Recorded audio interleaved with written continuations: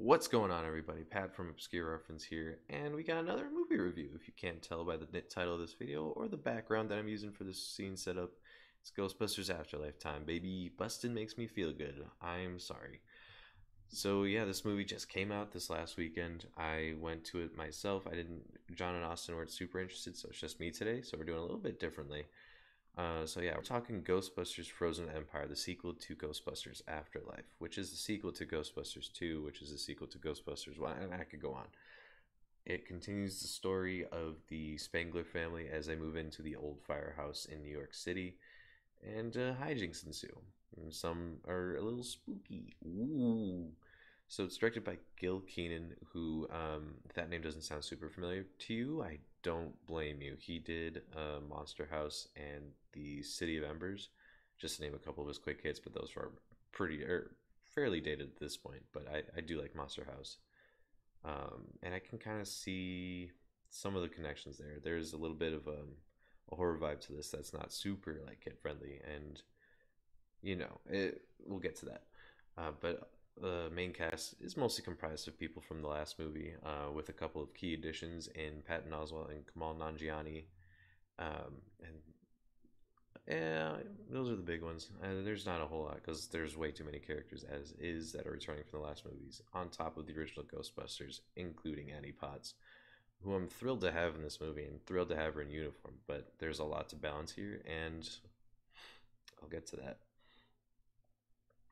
Celeste O'Connor, who was in the last Ghostbusters movie, who's also Madam Web, comes back here, and it's like she can't catch a break. She doesn't get a lot to do here. Neither does the other returning side character from Afterlife podcast. Um, that's just one of my problems. We'll get to it. Yeah, those are the main beats right off the bat, though. Right off the bat, I just need to get it out there. I've seen the review scores on Rotten Tomatoes, on Metacritic, all over the place. On IGN, giving it a 4 out of 10, lower than their Madam Web score, which, there's review. The way they review things works a little differently than most other places, I think. Just because they have so many different people writing these reviews, it's not the same person writing both of them. Anyway, I digress. I don't get why that their score for this movie is that low. I think there's a few things wrong with this movie. I think the pacing's off. I think it's because it starts slow, and then the final act is just so rushed. I almost got whiplash. Like, honestly, like we get ready to fight the final boss, and then boom, it's like there, and then boom, it's over. Like, huh? So it goes by very quickly after the long build up. I would have liked maybe a little bit more, and the way things are kind of left off, it's like I don't know. It didn't feel super satisfying, which leads me to my next criticism of this movie.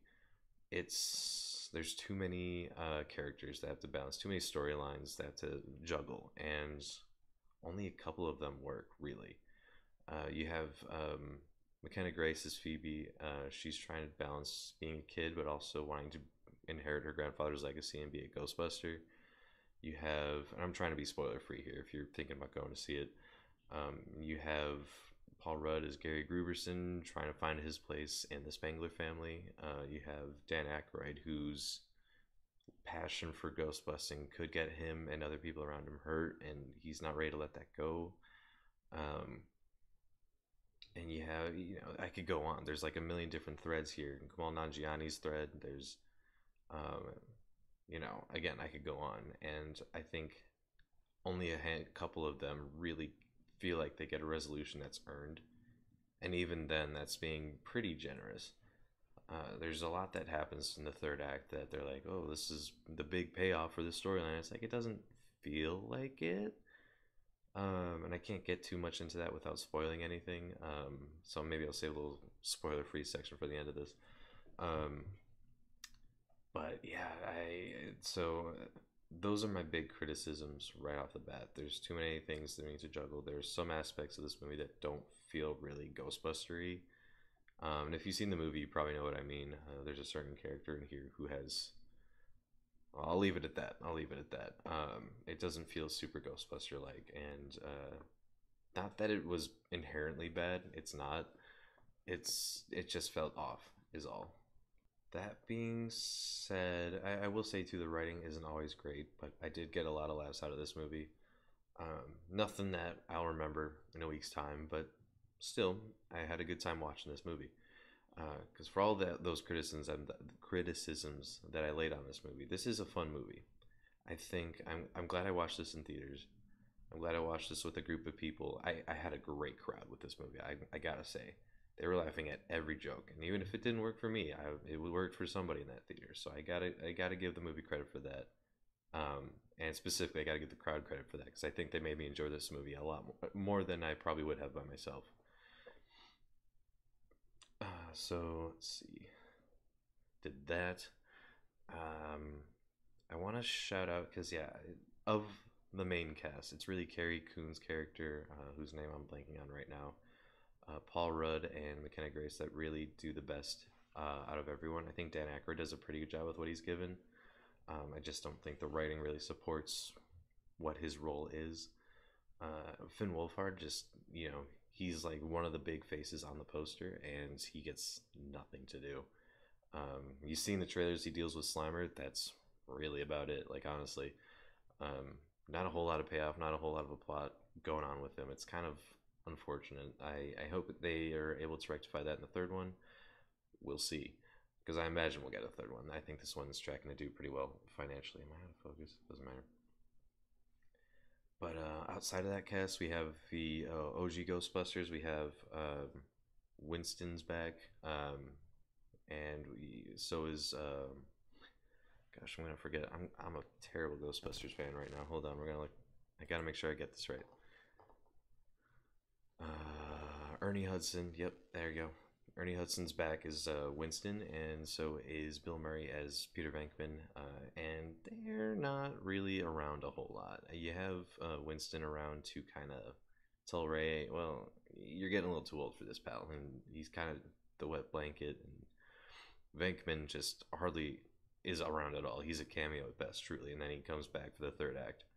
Um, Annie Potts is around a little bit more than Bill Murray is, but you can kind of tell that, after they had that moment in Ghostbusters Afterlife, they're trying to tone down how much the OG Ghostbusters were using, which is fine. I want these movies to be more about the new crew than the old crew, but I do get a little bit of a rush seeing the old crew with the new crew with all their sidekicks. I think seeing a group of Ghostbusters this big is fun, even if it's not well balanced.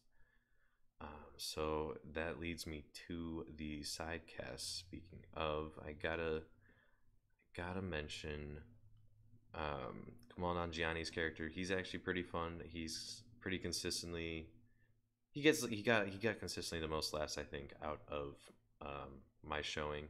He's got a good vibe going for him. He's a fun character, and I don't love his arc. He's around a lot more than you would think. Uh, Patton Oswalt around just as much as you think. He's got some good bits, but he's really not super important. But Celeste O'Connor as Lucky and Logan Kim as Podcast, they do the best they can with what they're given. But man, they're just there to be like, hey, I was in the last movie. You can tell, you can definitely tell, and you have a couple of new characters as well, like um, this ghost named Melody, and also another assistant to who was it, Raymond or Ray, Dr. Lars, and again, they don't really do much. It feels like, even though some of them are more pivotal to the plot than you would expect. But we also bring back William Atherton as Peck, and I think that's a really fun choice. I think it's mostly played for nostalgia, especially at a couple different scenes. But that being said, it's weird that he's still in a position of power after everything that happened in the original Ghostbusters, but I mean, I digress. So I really don't think, for as big as this crew is, for as much as they want us to care about this crew, I don't think we get there. Um, I think I mostly only cared about Phoebe and the parents, and that's it. Not even Finn Wolfhard. It's like, oh yeah, he's there. I forgot about him, honestly. Um, yeah. What else? There's people are saying there's a lot of like nostalgia and like cameos and callbacks to the original. And yeah, there are some of those. I won't say what they are because they are fun moments in the movie, but I'm not gonna say that there's too many or that they're jingling in your face and that it's distracting. Not at all like Star Wars Episode 7. Like, they're there, and if you know, funny, cool, great. If you don't, then whatever. It's just a fun joke that plays almost as well now as it did back then. So I don't understand that kind of criticism where people are saying there's too many, you know, Easter eggs or references. It's really not as bad as people are making it out to be. Um, and all in all, honestly, I did have a lot of fun with this movie. I did rag on it for my two big complaints, which would be the overloaded cast and the pacing. I think would be it. The editing's fine. Nothing. I mean, it's not great, but it's not also worse. And the writing is serviceable. I don't think it really helps the movie much, truly, but it doesn't hurt it that badly either. Um, but I do gotta say, I think the tone that this movie set for itself, like right from the beginning, from the cold open, haha, is genuinely creepy, and I was like a little concerned. There was like a little kid sitting next to me. I was like, no, I wasn't watching, but I was like wondering, like, how is he gonna handle this? Like, there's a lot that's in this movie that, or like, people are actually dying, and it's kind of intense. And there's some pretty creepy ghosts. Like, I'd be a little scared if I were watching this as a kid, like, truthfully. So, I do got to give it props to that, and I do think they're able to balance that with enough levity so that you're not too scared or too tense, even if not all the jokes land. Uh, yeah, at the end of the day, this is a PG-13 movie. I think that's a good rating for this movie. And I did enjoy my time with this movie. I'm probably not going to remember much of it in a couple of days, even a week. Uh, and that does I want better from Ghostbusters. The original is so iconic, but I don't know if you can ever reach that level again. And I do like Afterlife, but I was thinking about it the other day and saying, well, I don't know. I think Afterlife was good. I probably prefer that over this, but even that, I can only tell you the big beats from that movie, and that's about it. Um, so hopefully this does well. Hopefully we get another one. I enjoy watching these new Ghostbusters movies, and I want them to I only want them to keep getting better. That's all I want. So yeah, with that, if you're a Ghostbusters fan, go see it. If you're not, if you haven't watched any of the Ghostbusters movies, you might have a hard. I don't think this is going to change anything for you. If you've seen the first two and you haven't seen Afterlife, you might be a little confused as to what all the characters are, but like I said, none of them really do much to matter. Uh, and all in all, I think this is a solid addition to the Ghostbusters franchise. I think there's some really great ways in which they expand the world. And the way that things end kind of leaves it open for, a couple of sequels. They could even, it kind of felt like at the end, I don't even want to say that, like they could jump into a TV show after the way this ends. So there's a lot of fun stuff here. It's fun for Ghostbusters fans. It might be a little intense for kids, but there's a lot of good laughs in here. Paul Rudd is just Paul Rudd. He does a good job. And yeah, despite all the drawbacks I might have with this, I had a good time with it. So yeah, there you go. I'd probably give it like everyone's giving it like a 4 out of 10, 5 out of 10. I'd probably go a little higher, put it at like a 6 out of 10. I don't know if I'd go much higher than 6.5. It's a good time, like I said, but it's a little forgettable, and I'm probably gonna forget about it in just a few days. So yeah, with that, yeah, I'll probably just forego. I got most of my complaints out of the way. I don't think I need to get into spoilers. So yeah, if you've seen Ghostbusters Frozen Empire, leave your thoughts in the comments. What did you think about it? Do you want more Ghostbusters? Who's your favorite of the OG cast?